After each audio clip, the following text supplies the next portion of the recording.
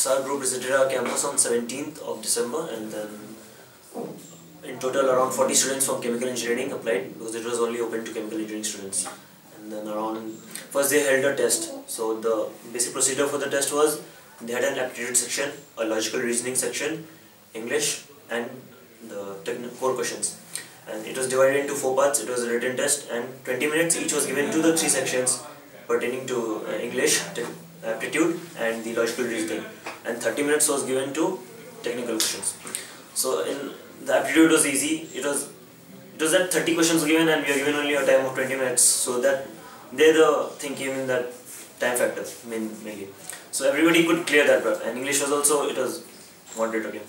And basically in technical they asked a lot of questions. 40 questions were there. So around 15 to 20 questions were from chemical technology, involving all that polymerization and then bulk, all that things, and then few questions were from mass transfer, specifically distillation column. If you change the pressure, if you change the reflux ratio, then how would things vary in the. And then there were 2 or 3 numericals. There were simple numericals, but the time factor, as I said, that's what mattered. Okay.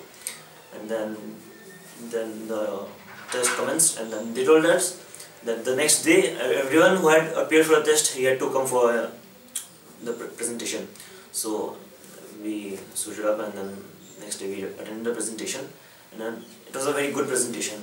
I still remember, Essar Group, and they told us all that whoever is going to get selected, he'll be selected as a deputy manager, and then he'll have to work in Wadinar or maybe whichever place in India they sent us to.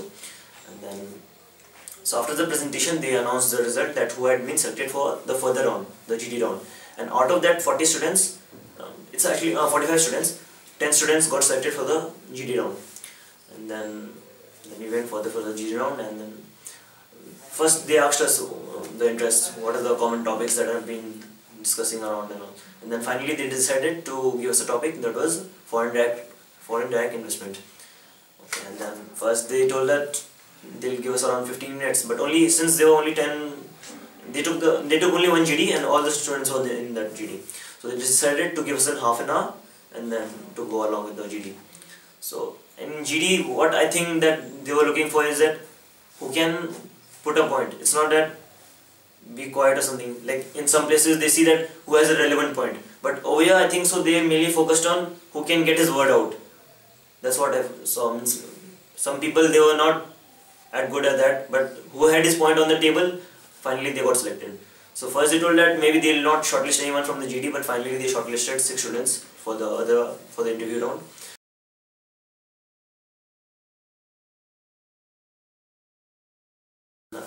The interview round started, and then after each student came out, obviously I asked him what was asked in the interview. So they were, it's like to someone they were asking technical questions. It's very easy technical questions, and to a lot of them, a lot of focus was on HR. So my round came, and then it started. They started, because I'm a boarding student, and then I had already made an impression in the presentation round, because they were asking a few questions in the presentation round, and then actually inter-IIT was going on in our college, and then he asked that is anyone interested in sports. So I raised up my hand, and I was like interacting. So the vice president of Essar Group had come himself to take the interview. So I had made an impression over there, and then he was taking the interview himself. So he told me to go along, feel free to speak out. So I started with my school life. From 10 years I have been in a boarding school, so I discussed all that. And then he started cross-questioning me over there, that what did you do, is Darjeeling really worth it as they show it in the movies, and then he was interacting a lot with me. So I felt easy because I was there, 10 years I was there, so I could speak out. Then slowly it came to my internship. But I had done an internship in IIT Roorkee, so he asked me to explain the CDU unit. So I was really prepared for that, and then I could draw the flow diagram of the whole unit. So he was really impressed with that. And then other than that, after the CDU unit, then we go along to the VDU unit. We had not been given that topic in IIT, but still I knew things. Then I could see his reaction that yeah, okay. Then he asked me a few basic chemical engineering questions. Like he just asked me what is the specific heat of water, what's its unit, and all those stuff. Then he went to my minor project. My minor project was modeling and simulation of fluidized bed gasifier. and he asked me why gasify, why do we still refer to all this? And I told him that 70% of Indian population is still in the rural areas, and biomass is we can really get energy from it. Okay, then he moved on to my major project, which we had not yet started, but he still asked me because there was a pass out from IIT Roorkee who was also there in the interview panel. So he asked me what was my topic, and so I discussed it. We had not yet started, but I had a vague idea, and then I discussed all that. Then again he came back to my HR part, and then he started asking me questions about, I had mentioned that I had done an HMI course, mountaineering course. Then he started asking me questions specifically to that. Then he asked me a few questions about sports. I had prepared all that, all the dimensions of table tennis, table and whatever, because I had mentioned it earlier that I played table tennis. And then that's how the interview ended. And finally, so all the interview ended for all the guys, and then they took 1.5 hours to decide who was going to be taken.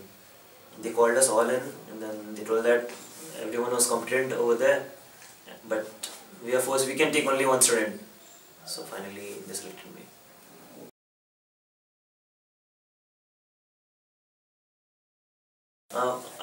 I would like to discuss a point in GD, that I had started the GD and also ended it. But main thing which I think that gained my notice in the whole GD process was that I referred to figures. I told them that if Walmart is to come into India, it'll provide employment to this many people. I referred to a certain number which I had in mind that time. But I told that how many people are going to get affected if Walmart comes into and takes matters into its own hand. How many people directly or indirectly? And that was like, I referred to a figure around 100 crore people in India are going to be directly affected from Walmart coming into India. So I gave a few figures like that. And then I also referred to Rajiv Gandhi when they had economic policies, economic reforms. I also referred to those things. And then I also, few of the people among those 10, they were not speaking up. So I told them we should give him a chance. So all those things are important. It's not that only you speak out in the whole process. It's giving others a chance, because it's a teamwork. They are seeing all those qualities, because a company, they are going to take you in one day. So all these things are important. They can't just judge a person in one interview or one GD, but all these things are important. Okay. Now focusing on the interview and the test, I would prefer. Main topics you should cover is mass transfer. That is very important. Mass transfer and heat transfer is very important, because chemical, it's a vast subject. Around 8 to 10 topics are there, and then the GD, the person who is taking your interview asks you, what are you good at? So there should be one subject you should have your grasp on.